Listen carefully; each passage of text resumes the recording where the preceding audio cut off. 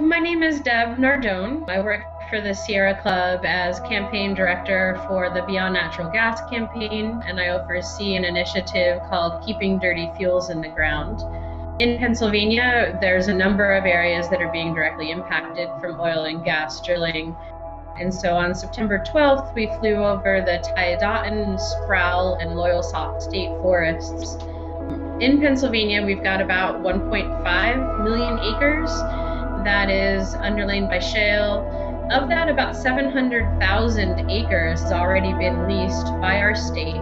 We're at about a 20% build out so far. So about 20% of that 700,000 acres has been leased. And it's coming at a cost of forest fragmentation, tons of industrial infrastructure and pipelines that are now fragmenting the forests. It's coming at a cost to our water quality and air quality.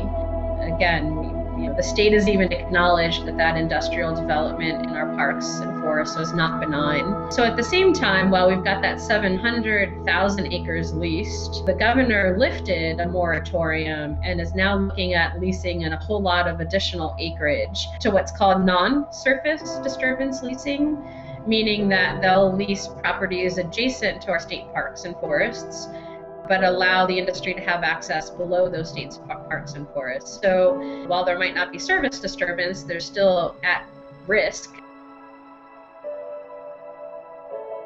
The flight was very helpful for us to actually see how much development is actually happening on top of the mountains. We flew over swaths of forest that have not been leased and that are protected, to see what the Pennsylvania forest used to look like, large swaths of continuous forest land. So we got to see both the before and the after, what it looked like before drilling and then what it looks like now.